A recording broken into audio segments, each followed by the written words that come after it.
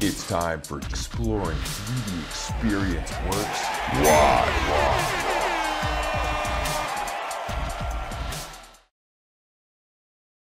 Welcome to episode 7 of Exploring 3D Experience Works Live.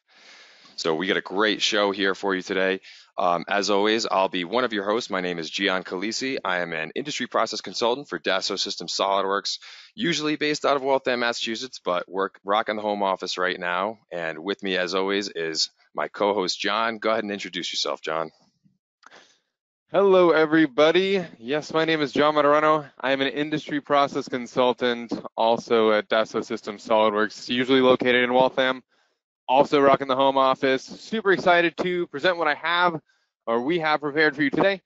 So with that, let's just jump right into it. I will start sharing my screen and I can go ahead and hide my webcam. Awesome. So here is a tire rim that Gian has designed with both X shape and X design. So it is obviously very aesthetically pleasing and super awesome. So I'll be kind of playing the role of the project manager today.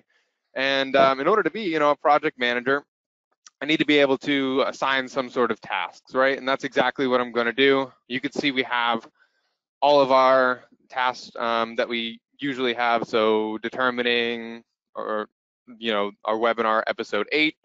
Obviously, right now in progress is webinar episode 7. So to start, I'm just going to go ahead and create a task. So I'm going to say we are ready for the tire rim demo.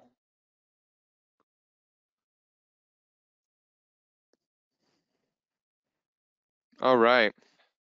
So I can add a description here. And obviously I need to change my state from preliminary to ready so that way Gian sees it. And of course, I need to assign Gian this task. And to do this, I'll just type in his name, comes right up. And this way, when I save it, he'll be notified. Lastly, I can add any sort of attachment or deliverables to help Gian out, maybe a PDF or some sort of a sketch to start. But in this case, Gian, I trust him. He's good to go on his own, so I'll go ahead and save that out. And he'll be instantly notified that we are ready for the tire rim demo. But in the meantime, also as a project manager, you'll also have project planner, available at your fingertips too. So this is just a kind of a higher level overview of what you could see. So I can create a bunch of different projects in this case, and I can also take a look at a schedule. So we have a Gantt chart view here. I can add members if I'd like to, and we can also take a look at a summary, which we have some super important metrics that we can take a look at. For example, we can see if tasks are at risk for running late or if they're running late. In this case, both of our tasks are running on time. And we can see that we have to do, in progress, and done, as well as, you come down and we can see assignees with open tasks as well. So just super awesome tools that are available on the 3DEXPERIENCE platform to project managers. So with that, Gian, I think it's your turn to have some fun modeling. Are you ready? Yep, I am ready. So able to see my screen here? Yes. Perfect. All right. So as you can see here, I see the task that John just assigned to me. So we're ready for the tire rim demo. Perfect. So I see everything in here, no attachments or deliverables. I'm just going to jump right in. I have everything I need. I'm just going to drag this into in progress while I do that. And I can minimize my collaborative tasks window and maximize my X design window.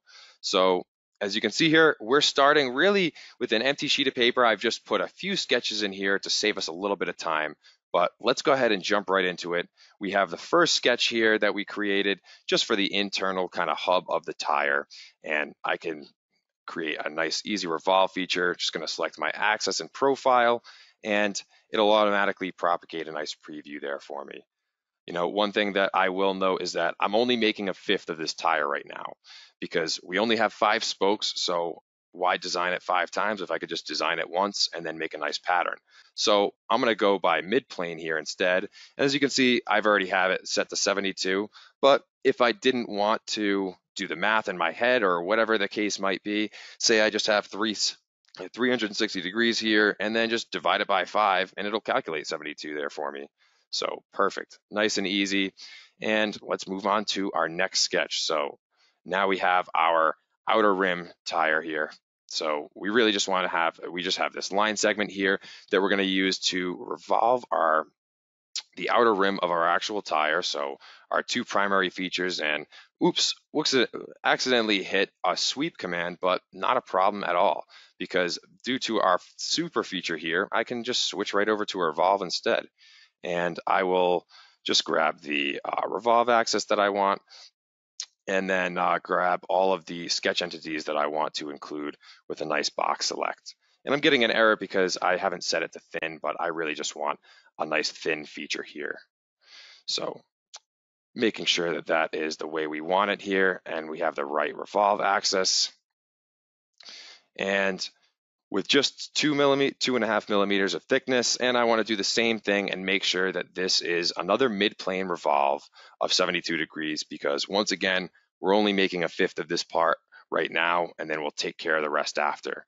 So I like that. I just want to make sure that we are revolving on the correct side of this sketch. So if I wanted the thickness on the other side, I could switch that, but we had it right the first time, so I will put it back the way it was and just accept that. So now we have a few parametric features here that we're starting with. You know, we have the hub, and then we have the outer rim. And now let's actually move to my favorite part, what I think is the most fun part. That's the part that we use X-Shape for, to actually design this spoke. So I've switched over to my X-Shape tools, and it's in the same window. I don't even have to switch windows or anything. I just brought up that app, that switch app menu, and switched to the one that I wanted. And now I'm just going to show my reference images for the actual spoke itself. And now it's time to start using X-Shape. So we can start, the way we use X-Shape, and really most subdivision tools, is just by starting with the primitive shape, and then we'll push and pull things into place until we get the general shape that we're looking for. And before we even start doing that to individual faces or entities, I can scale the entire thing uniformly or in any of the three principal directions here. And I can also change the amount of control segments that I have going around the entire body here that we're playing with. So I think that should be a fine starting point for now. I'll just leave that the way it is, and let's get in there and start moving things around. So the first thing that I want to make sure that I do is just get this into place so that I can add some symmetry. And you'll see right now I'm using the robot tool, which is the primary tool for translating, for rotating, and for scaling. So it's very easy to use and very intuitive. Let's go ahead and add that symmetry we were talking about. So I'll enable symmetry here and then just select the plane that I want to show here. I'm just going to make sure I'm showing these planes, and perfect.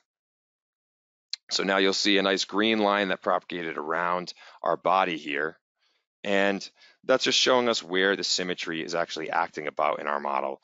And now I think that I'm ready to add some nice sharp corners around the entire model, so I can do that easily like such.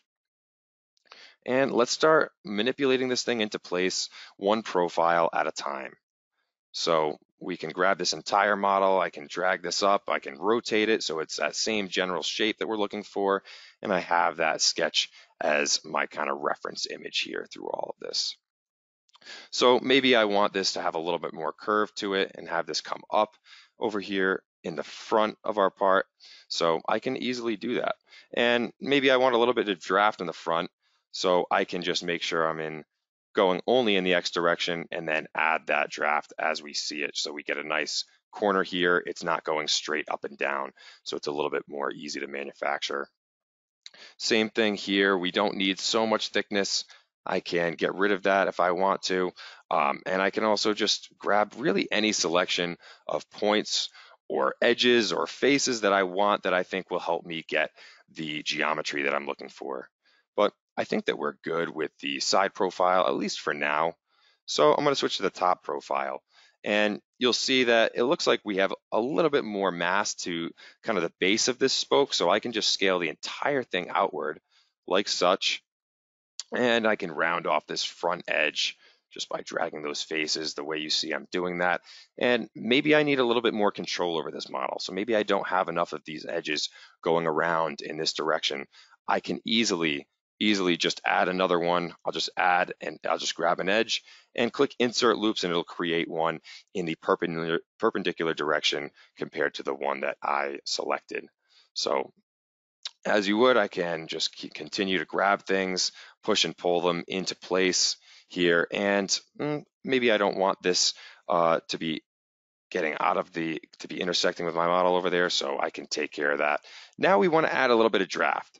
So I want to make sure that all my faces on the top here are smaller than the bottom so that I get a little bit of an angle of draft along this side wall here, along this entire, along the entire body here. So what I can do is actually just grab all the faces that I want, and I can scale them all in at once. So I can just grab our point here to scale, and beautiful. So we get that draft we're looking for. We see our top face is smaller than our bottom, and we're in a pretty good spot here. So let's add a little more style to this now. Maybe I want to grab all these faces again and add a little offset edge. I can do that by using our subdivide tool. Just grabbing all the faces, and now we have some more loops going around.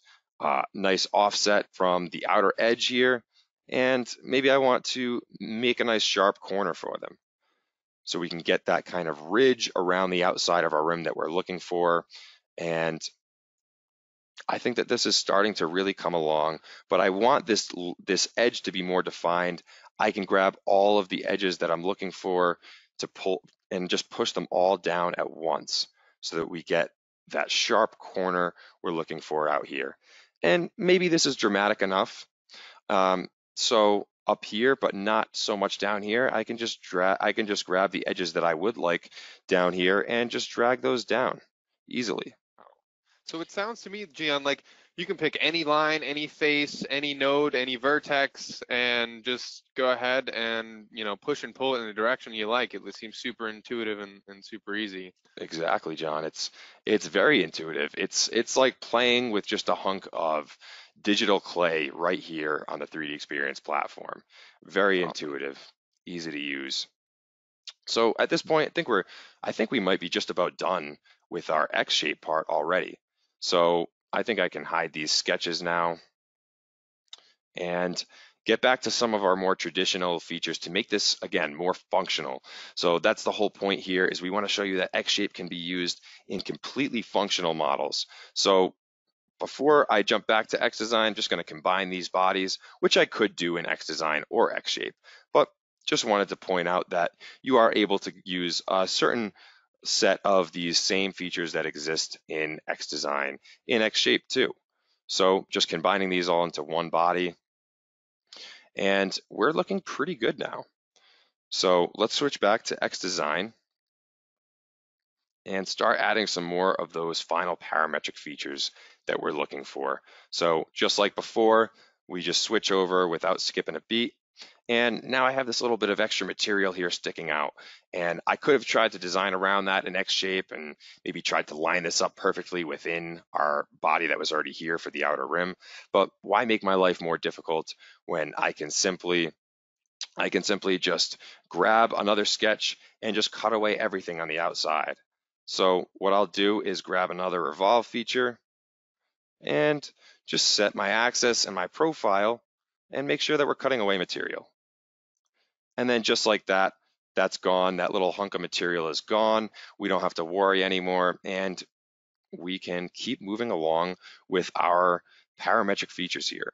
So one thing that I want to do at first is reduce some stress concentration here. There's no need to have a corner here if we don't need it. So let's add a nice fillet here to this back edge. And this one can be pretty large and go all the way to the bottom of our hub there. So that looks pretty good to me. I think I'll add a couple other smaller fillets just for some style. So maybe I only want this to be about 2 millimeters. I can do that.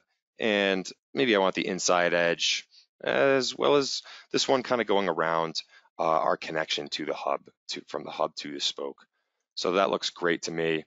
And now let's move on to almost our final parametric feature. I'm just going to punch a hole through this thing. I'm just going to jump right into another extrude command. The beauty of being able to just switch from adding material to cutting away saves so much time and I can just cut through everything. And maybe I want another little counter bore here. I can show this sketch once again, and I could have used our whole command if I wanted to, or if I want a little bit more control with the sketches, I can do it this way too. And let's make sure we're going through just one way. And I'm going to use my advanced settings because right now, from where the sketch is starting is not actually where I want the cut to start. So I'm going to actually have it set from an offset, and I've already put in my 15 there. If I wanted to change that, I could. I can also switch which direction the offset is in, but we have it in the correct orientation here, which is perfect. So making sure we're cutting away material, and beautiful. So I'll hide our sketch here, and now let's move on to the last, and what I think is the most satisfying part of this model, which is using our circular pattern to bring it all together. So I'm just going to show one of our sketches once again that has our axis of revolution here, and I'm just going to enable body selection. So I'm going to take this entire body, this whole thing is one body right now, and I'm going to revolve it around our axis and our sketch right here, and just make sure that we have 5 instances going around our 360-degree pattern angle. And perfect, we see a nice preview, and I can accept that. And now I'm just going to hide my sketches and make sure that we're viewing this in a way that's easy to see here, and we can visually verify that this is all come together. We have all the features where we want them. We were able to do this in really a short amount of time. So I'm pretty happy with this model. So I think that I'm just about ready to save this out. I'm going to jump back to my task here, my task in progress, and I'm going to attach it to my deliverables. And this is one of my favorite things about this is that I can drag it right in from Xdesign. So I can go to my lifecycle tab and show my history just so that I know I'm grabbing the right revision. And I only have one revision in this case, so I'll just drag that one right over to my deliverables and just save it. And now the most satisfying part of using our collaborative tasks, dragging that task to done. What a great feeling. So with that, I think that my model's done. So I'm just going to go ahead and pass it back to John so that he can just give it a little review and let me know what he thinks. All right, thank you, Gian. And it should be presenting my screen now, and we can see right away that our task, the We Are Ready for Tire Rim demo task, has been added to the done column right away. And you can see with this little paperclip icon, we have an attachment. So I can go ahead and edit this task, and I can go ahead and grab that, just simply drag and grab this and drop it into our viewer, and it updates for us instantaneously with the new model in our 3D Play app. Again, this is just a viewer for anybody to kind of look and see what any sort of changes we would need to make as sort of a project manager, and kind of just viewing that overall engineering process. So I mean, I think this is, first of all, this is absolutely incredible that Gian was able to create something, I'm going to call it from scratch in 20 minutes, less than 20 minutes.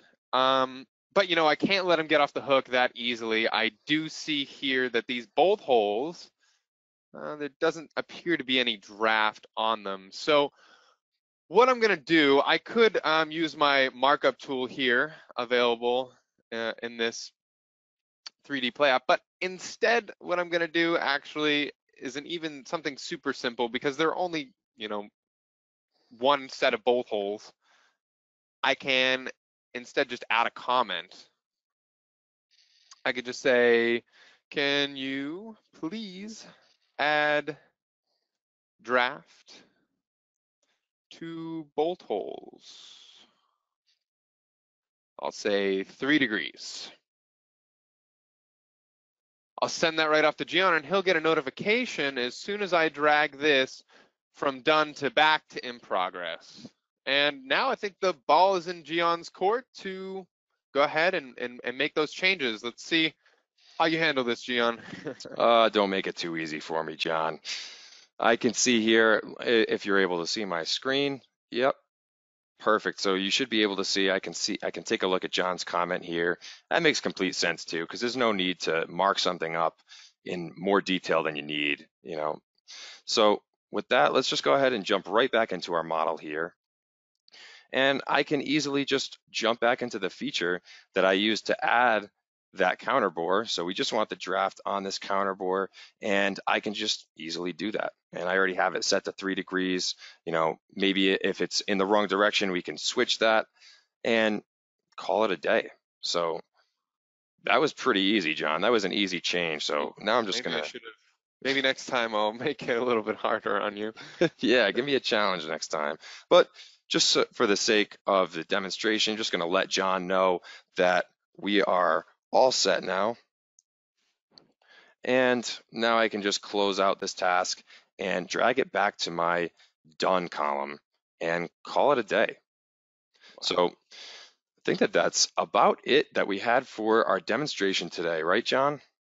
Yeah, but I think we have a survey, right? Oh, yes. So now it's time for us to hear from you, from our viewers. We want to know what everybody wants to see more of in exploring 3D Experience Works live. We want to cater to whatever our viewers want to see more of. So let us know. You can choose as many of those options on this little poll question as you'd like, and we will do our best to incorporate the results of this survey in all of our future webinars or in some of our future sessions. And while you're also doing that, this is a great time to post some questions in the question box of the webinar window if you have any. And as just want to mention as well that we are offering a free trial of the 3D Experience platform, and you can find a link to register for a free trial in the chat box of the webinar window, as well as in our follow-up email that will be sent out about an hour or so after the conclusion of the webinar. And it looks like we have some questions here already. So Yeah, I can see one for you. I think this one would be perfect for you to answer, Gian. This one just says, can you add material? Yes, very easy to do, and the material works. The material you apply in XDesign and or Xshape is not just visual. Obviously, it's just like SolidWorks Desktop in that it will apply the true mechanical properties of whatever material you select to the entire model, so you can do things like run simulation on this. Yeah, you know, also, Gian, I'm pretty sure too, there's a cover option on a material catalog where it will only just affect the actual graphical changes for you if you don't want to change the physical properties, which is also Right. cool to have that flexibility too. Oh yeah. I think that I see another one that I could probably handle, and it's can we use this with SolidWorks instead of XDesign? And yes, that is completely possible. So there is a workflow for using Xshape and SolidWorks Desktop in tandem, and we're actually working on a workflow to give a demo that is exactly what you're describing there in one of our future webinars. I won't say it's the next one, but it'll be coming up soon, I promise. And do we have any others right now? You know what? We don't seem to have any other questions, but one thing I will mention is that although we've been, you know, this is our 7th webinar that we're given, I do always forget to mention that we ran this entire demo not only live, but in a browser, okay? So that means if you are running on a PC or a Mac, it works all the same from any device, no downloads or installs required. You know, I would say it's ready to go right out the box, but there is actually no box. So yeah, I think that pretty much wraps it up for the questions we have. As always, if you'd like to sign up for a free trial of the 3D Experience platform, there'll be a link in the chat. As well, we'll also send out a follow-up email. So it's always nice to see your smiling faces, so be sure to check out our next webinar at 11:30 a.m. Eastern Standard Time on Monday, May 18th. And everybody else, or everybody, have a great day and stay safe, most importantly. Thanks, everyone. Have a good one.